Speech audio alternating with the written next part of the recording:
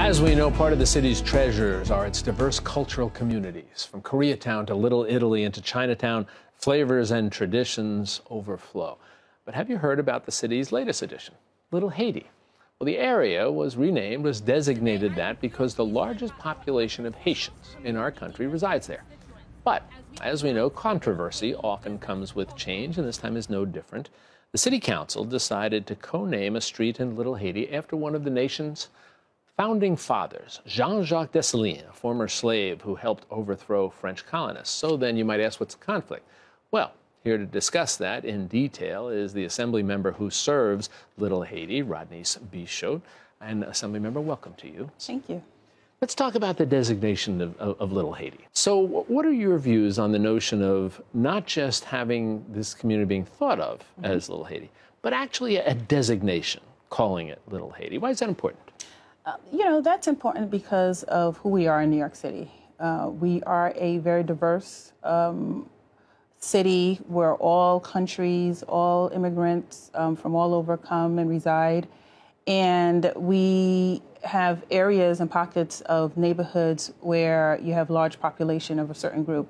In my area, which is Flatbush, East Flatbush, we had a number of Haitians who had migrated in the late 60s and had made that area their home. And over time, they've become the largest immigrant population, over 42%.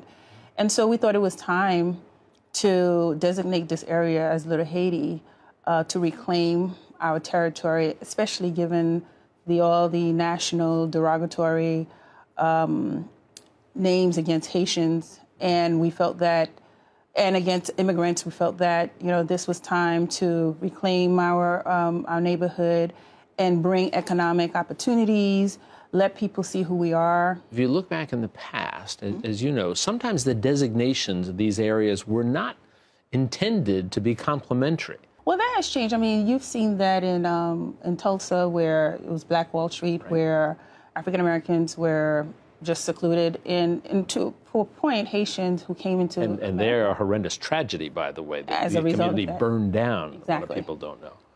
And as a result of being excluded, you know, Haitians came into this country with English being their second language, speaking a foreign language. No one knows what Haitian Creole is. And as a result of language barrier, looking different, being of African descent, they were typically excluded from most groups. And we as Haitians had no choice but to build our neighborhood. And over time, when Haitians started getting accepted, you know, it became part of the greater community, you know, Little Haiti. It was informally referred to as Little Haiti, where you're walking down the street and all you hear is Creole. When you're walking down the street and all you see is Haitian churches and Haitian restaurants. And so we felt that, you know, why don't we make this official? Let me talk with you about the controversy, if we can. We talked about the co-naming of the street, Jean-Jacques Dessalines, one of the founders.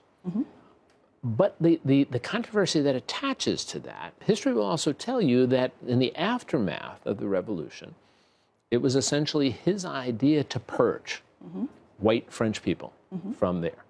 If the British were plotting against the Americans and they were saying, hey, we're about to come and take back those territories that we had.